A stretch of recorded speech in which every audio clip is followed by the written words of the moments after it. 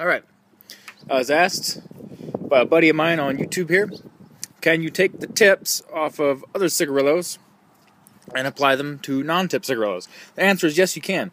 What I've done, this is the tip off a Black and Mild. It's a plastic tip.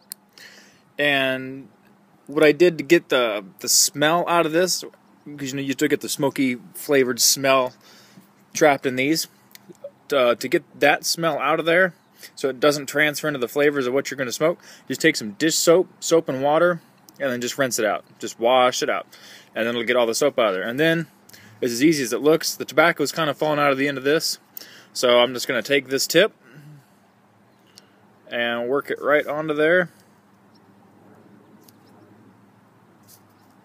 just like that. And then you get your chipped cigarillo, even if it wasn't tipped, and it smokes just the same. Check it out.